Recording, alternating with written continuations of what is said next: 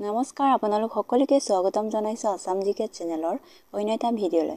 আজিৰ ভিডিঅ'টোত আগন্তুক হ'বলগীয়া ADRE গ্ৰেড 3 এণ্ড গ্ৰেড 4 পৰীক্ষাৰ বাবে সহায় হোৱাকৈ আন এখন মডেল কুৱেশ্যন পেপাৰ লৈ আহিছো। গতিকে বলকচোন আজি ভিডিঅ'টো আৰম্ভ কৰো। আজিৰ প্ৰথম প্ৰশ্নটো হ'ল অসমৰ বাণিজ্য মন্ত্ৰী কোন? অপচন আছে অজন্তা নেওগ, ৰনোজ পেগু, কেশৱ মহন্ত আৰু বিমল বৰা।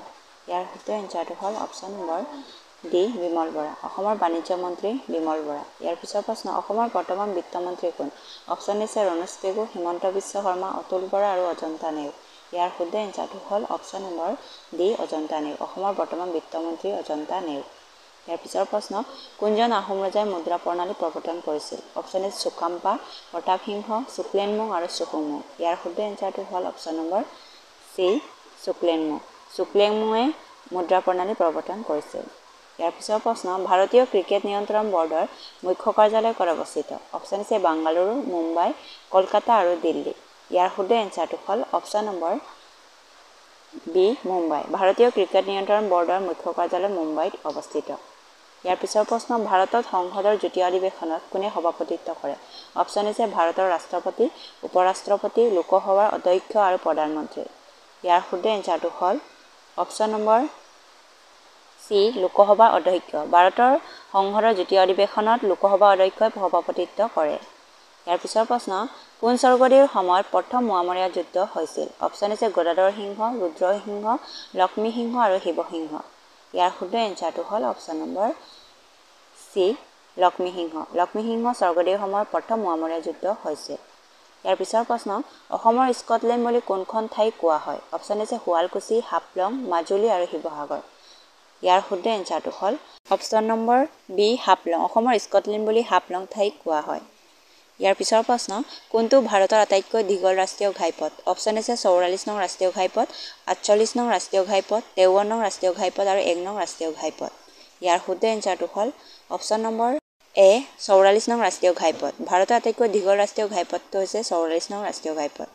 ইয়াৰ পিছৰ প্ৰশ্ন ভোলাই শৰ্মা কাৰ ছদ্মনাম? অপচন আছে ৰজনীকান্ত বৰদলৈ, জ্যোতিপ্ৰসাদ আগৰৱালা, যতীন্দ্ৰনাথ দুৱৰা আৰু হেমচন্দ্ৰ বৰুৱা। ইয়াৰ শুদ্ধ এনচাৰটো হ'ল অপচন এ ৰজনীকান্ত বৰদলৈ। ভোলাই শৰ্মা ৰজনীকান্ত বৰদলৈ ছদ্মনাম। ইয়াৰ পিছৰ প্ৰশ্ন ভাৰতৰ প্ৰথম মহিলা মুছলমান শাসক কোন আছিল? অপচন দিয়া আছে ৰাজিয়া চুলতানা, মুমতাজ, নুৰজাহান আৰু জাহানাৰা। ইয়াৰ শুদ্ধ এনচাৰটো হ'ল অপচন এ ৰাজিয়া চুলতানা। ভাৰতৰ প্ৰথম মহিলা মুছলমান শাসক আছিল ৰাজিয়া চুলতানা। ইয়াৰ পিছৰ প্ৰশ্ন ইয়াণ্ডাবু সন্ধি কোন দেশত হৈছিল? অপচন আছে ব্ৰহ্মদেশত, চীনত, ভাৰতত আৰু পাকিস্তানত। ইয়াৰ শুদ্ধ এনচাৰটো হ'ল অপচন এ ব্ৰহ্মদেশত। ইয়াণ্ডাবু সন্ধি ব্ৰহ্মদেশত হৈছিল। ইয়াৰ পিছৰ প্ৰশ্ন অসমীয়াত পেন কাৰ্ডৰ নাম কি? অপচন আছে সাধাৰণ আধাৰ কাৰ্ড, প্ৰমাণপত্ৰ, স্থায়ী একাউণ্ট নম্বৰ, পৰিচয় পত্ৰ আৰু জাতিৰ প্ৰমাণপত্ৰ। ইয়াৰ শুদ্ধ এনচাৰটো হ'ল অপচন নম্বৰ চি স্থায়ী একাউণ্ট নম্বৰ, পৰিচয় পত্ৰ। অসমীয়া পেন কাৰ্ডৰ নাম স্থায়ী একাউণ্ট নম্বৰ, পৰিচয় পত্ৰ। ইয়াৰ পিছৰ প্ৰশ্ন প্ৰাণচেংমুং বৰপাত্ৰগোহাঁইৰ পত্নীৰ নাম কি? অপচন এ আছে মূলা ঘাবৰু, জয়মতী, ভানুমতী আৰু ভুৱনেশ্বৰী। ইয়াৰ শুদ্ধ এনচাৰটো হ'ল অপচন নম্বৰ এ মূলা ঘাবৰু। প্ৰাণচেংমুং বৰপাত্ৰগোহাঁইৰ পত্নীৰ নাম মূলা ঘাবৰু। ইয়াৰ পিছৰ প্ৰশ্ন মানে কেইবাৰ অসম আক্ৰমণ কৰিছিল? অপচন আছে 17 বাৰ, 5 বাৰ, 3 বাৰ আৰু 1 বাৰ। ইয়াৰ শুদ্ধ এনচাৰটো হ'ল অপচন নম্বৰ চি 3 বাৰ। মানে 3 বাৰ অসম আক্ৰমণ কৰিছিল। ইয়াৰ পিছৰ প্ৰশ্ন জয়দৌল জয়সাগৰ কোনে নিৰ্মাণ কৰিছিল? অপচন আছে গদাধৰ সিংহ, জয়ধ্বজ সিংহ, প্ৰতাপ সিংহ আৰু ৰুদ্ৰসিংহ। ইয়াৰ শুদ্ধ এনচাৰটো হ'ল option number D Rudrasingha. Joydol Joysagar ৰুদ্ৰসিংহই নিৰ্মাণ কৰিছিল। ইয়াৰ পিছৰ প্ৰশ্ন শিৱসিংহৰ পত্নী ৰাণী ফুলেশ্বৰীক কোনে বৰৰজা উপাধি প্ৰদান কৰিছিল? অপচন আছে ব্ৰহ্মণ পুৰোহিতসকলে, আহোম বিষয়াসকলে, আহোম প্ৰজাসকলে আৰু ওপৰৰ এটাও নহয়। ইয়াৰ শুদ্ধ এনচাৰটো হ'ল অপচন নম্বৰ এ ব্ৰাহ্মণ পুৰোহিতসকলে শিৱসিংহৰ পত্নী ৰাণী ফুলেশ্বৰীক বৰৰজা উপাধি প্ৰদান কৰিছিল। ইয়াৰ পিছৰ প্ৰশ্ন মহিলা পৰিচালকে পৰিচালনা কৰা প্ৰথম অসমীয়া চলচ্চিত্ৰখনৰ নাম কি? অপচন আছে নয়নমণি, জয়মতী, তেজীমলা আৰু ভাইটি। ইয়াৰ শুদ্ধ এনচাৰটো হ'ল অপচন নম্বৰ এ নয়নমণি। মহিলা পৰিচালকে পৰিচালনা কৰা প্ৰথম অসমীয়া চলচ্চিত্ৰখনৰ নাম নয়নমণি। ইয়াৰ পিছৰ প্ৰশ্ন অসমীয়াত ATMক কি বুলি কোৱা হয়? অপচন আছে পেচাদাৰী কাৰ্যকলাপ, প্ৰমাণপত্ৰ আৰু স্বয়ংক্ৰিয় গণনা মেচিন। ইয়াৰ শুদ্ধ এনচাৰটো হ'ল অপচন নম্বৰ ডি স্বয়ংক্ৰিয় গণনা মেচিন। অসমীয়াত ATMক স্বয়ংক্ৰিয় গণনা মেচিন বুলি কোৱা হয়। ইয়াৰ পিছৰ প্ৰশ্ন অসমৰ প্ৰথম আৰু একমাত্ৰ সংস্কৃত মহাবিদ্যালয় ক'ত অৱস্থিত? অপচন আছে নলবাৰী, যোৰহাট, গুৱাহাটী আৰু গোলাঘাট।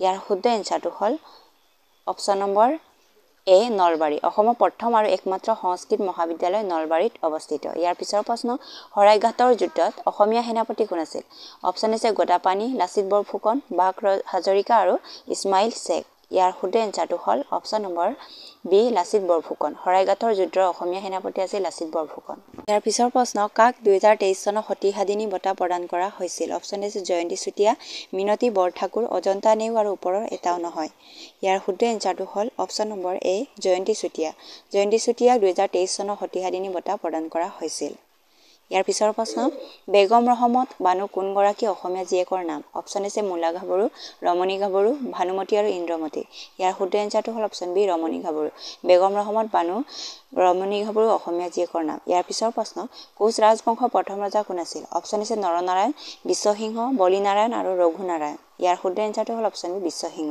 কোচ ৰাজবংশৰ প্ৰথম ৰজা আছিল বিশ্বসিংহ ইয়াৰ পিছৰ প্ৰশ্ন প্ৰথমবাৰৰ বাবে আহোম ৰাজ্যৰ সিংহাসন লাভ কৰা প্ৰথম মহিলা কোন আছিল অপশ্যন আছে সতী জয়মতী ৰাণী ফুলেশ্বৰী মূলা গাভৰু আৰু ওপৰৰ এটাও নহয় ইয়াৰ শুদ্ধ এনসাৰটো হ'ল অপশ্যন নম্বৰ বি ৰাণী ফুলেশ্বৰী প্ৰথমবাৰৰ বাবে আহোম ৰাজ্যৰ সিংহাসন লাভ কৰা প্ৰথম মহিলা ৰাণী ফুলেশ্বৰী আছিল ইয়াৰ পিছৰ প্ৰশ্নটি হ'ল তাজমহল নিৰ্মাণ কৰিবলৈ কিমান সময় লাগিছিল অপশ্যন আছে 20 বছৰ 22 বছৰ 25 বছৰ আৰু 32 বছৰ ইয়াৰ শুদ্ধ এনসাৰটো হ'ল অপশ্যন নম্বৰ বি 22 বছৰ তাজমহল নিৰ্মাণ কৰিবলৈ 22 বছৰ সময় লাগিছিল ইয়াৰ পিছৰ প্ৰশ্ন বাঘ হাজৰিকাৰ আচল নাম কি অপশ্যন আছে ইছমাইল হুছেইন ইছমাইল সিদ্দিক ইছমাইল আলী আৰু ইছমাইল শেখ ইয়াৰ শুদ্ধ এনসাৰটো হ'ল option number B Ismail Siddique বাঘ হাজৰিকাৰ আচল নাম আছিল ইছমাইল সিদ্দিক ইয়াৰ পিছৰ প্ৰশ্ন আলি আই লৃগাং কোন মাহৰ পতা হয় অপশ্যন আছে বহাগ মাহত আহাৰ মাহত শাওণ মাহত আৰু ফাগুন মাহত ইয়াৰ শুদ্ধ এনসাৰটো হ'ল অপশ্যন নম্বৰ ডি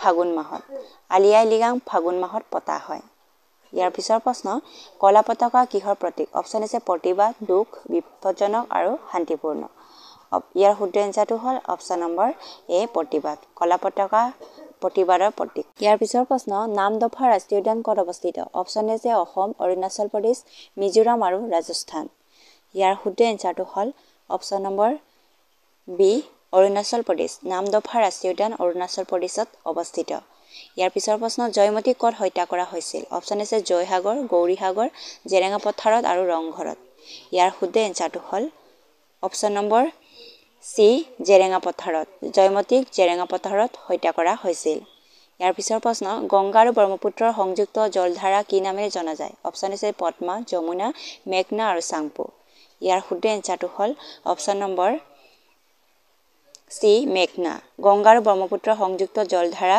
মেঘনা নামেৰে জনা যায় ইয়াৰ পিছৰ প্ৰশ্ন ভাৰতৰ সৰ্ববৃহৎ বাঘ সংৰক্ষিত বনাঞ্চল কোনটো অপশ্যন আছে কাজিৰঙা মানস নাগাৰ্জুন আৰু কৰবেট ইয়াৰ শুদ্ধ এনসাৰটো হ'ল অপশ্যন নম্বৰ চি নাগাৰ্জুন ভাৰতৰ সৰ্ববৃহৎ বাঘ সংৰক্ষিত বনাঞ্চল হৈছে নাগাৰ্জুন ইয়াৰ পিছৰ প্ৰশ্ন 1546 চনৰ প্ৰথম আহোম কোচ যুদ্ধৰ সময়ত আহোম শাসক কোন আছিল অপশ্যন আছে চুকলেংমুং চুকাফা চুটানফা আৰু চুহুংমুং ইয়াৰ শুদ্ধ এনসাৰটো হ'ল অপশ্যন নম্বৰ এ চুকলেংমুং 1546 চনৰ প্ৰথম আহোম কোচ যুদ্ধৰ সময়ত আহোম শাসক আছিল চুকলেংমুং ইয়াৰ পিছৰ প্ৰশ্ন পদুমৰ আকাৰত কোনখন প্ৰাচীন চহৰ পৰিকল্পনা কৰা হৈছে অপশ্যন আছে উজ্জয়িনী মাদুৰাই বেনাৰস আৰু আগ্ৰা ইয়াৰ শুদ্ধ এনসাৰটো হ'ল অপশ্যন নম্বৰ বি মাদুৰাই ইয়াৰ পিছৰ প্ৰশ্নটি হ'ল কোনটোক নিম্ন সদন বুলি জনা যায় অপশ্যন আছে লোকসভা ৰাজ্যসভা বিধানসভা আৰু বিধান পৰিষদ ইয়াৰ শুদ্ধ এনসাৰটো হ'ল অপশ্যন নম্বৰ এ লোকসভাক নিম্ন সদন বুলি জনা যায়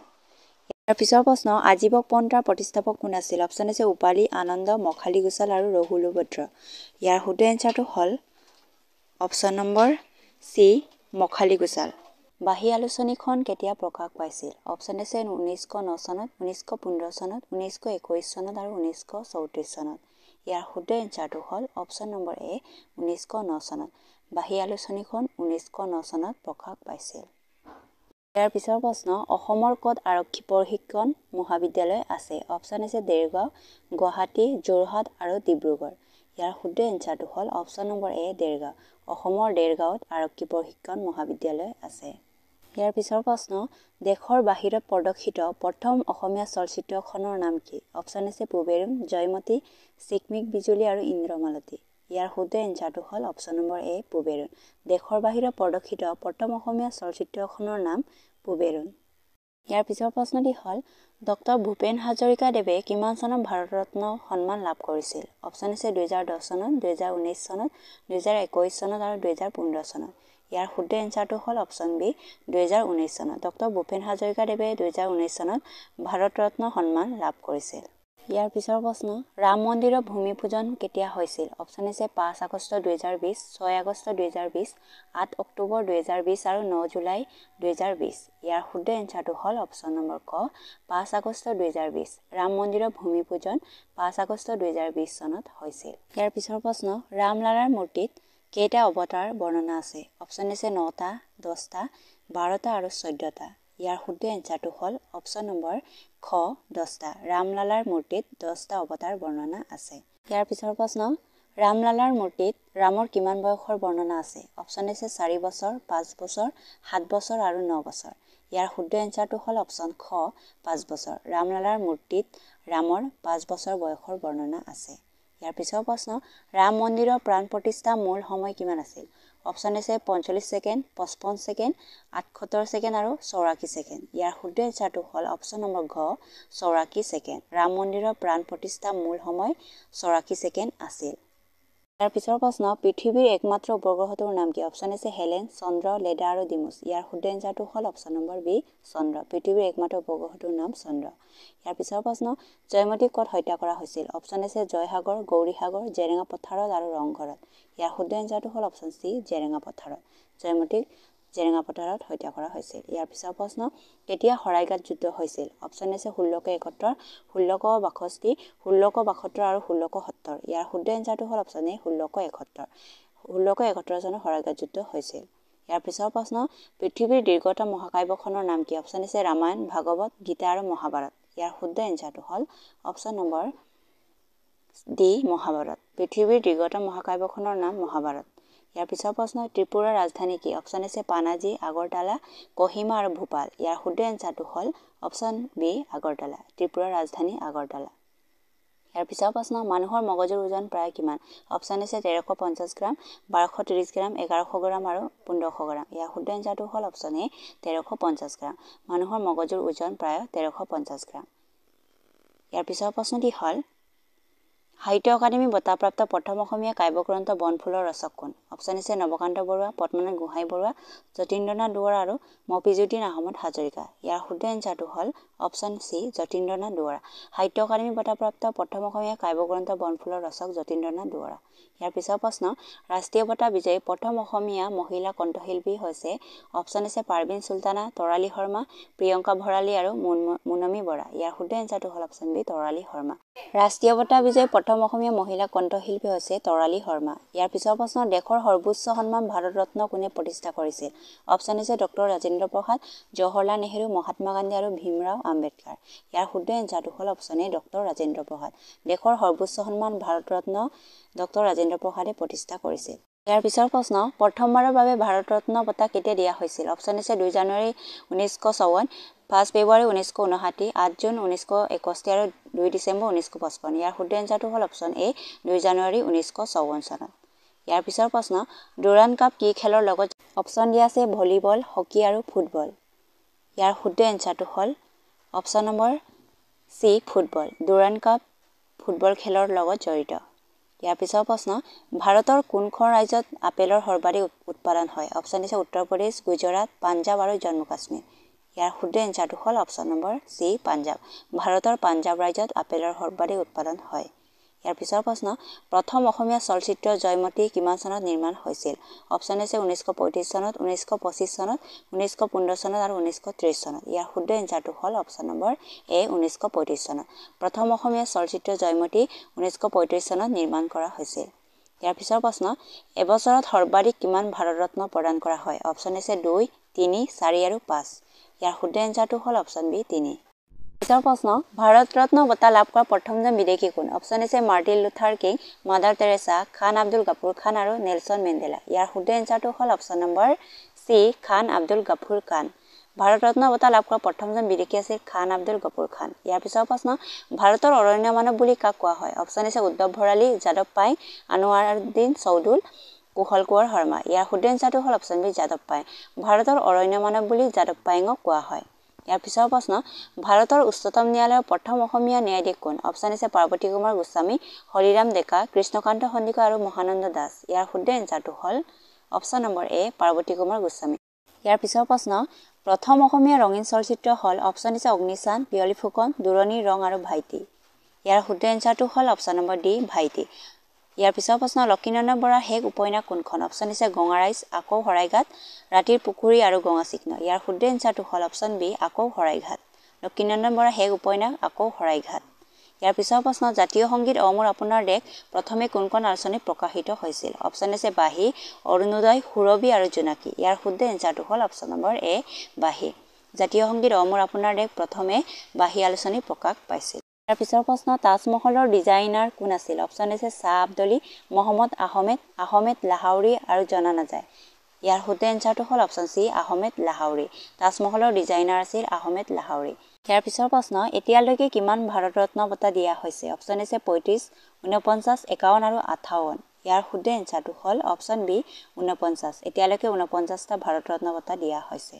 ইয়াৰ পিছৰ প্ৰশ্ন, অসমে আন্তৰ্জাতিক সীমান্ত স্পৰ্শ কৰা দেশকেইখন হ'ল অপশ্যন আছে চীন আৰু ৰাছিয়া, নেপাল আৰু ভূটান আৰু বাংলাদেশ আৰু নেপাল আৰু চীন। ইয়াৰ শুদ্ধ এনচাৰটো হ'ল অপশ্যন নম্বৰ চি ভূটান আৰু বাংলাদেশ। অসমে আন্তৰ্জাতিক সীমান্ত স্পৰ্শ কৰা দেশকেইখন হৈছে ভূটান আৰু বাংলাদেশ। আপোনালোকে যদি মোৰ ভিডিঅ'টো চাই ভাল পালে তেনেহ'লে প্লিজ লাইক এণ্ড শ্বেয়াৰ কৰি দিব আৰু আগলৈ ইম্পৰ্টেণ্ট ভিডিঅ' মই পাই থাকিবৰ কাৰণে যিসকলে মোৰ চেনেলটো ছাবস্ক্ৰাইব কৰি লোৱা নাই অনুগ্ৰহ কৰি চেনেলটো ছাবস্ক্ৰাইব কৰিবলৈ একেবাৰে নাপাহৰিব।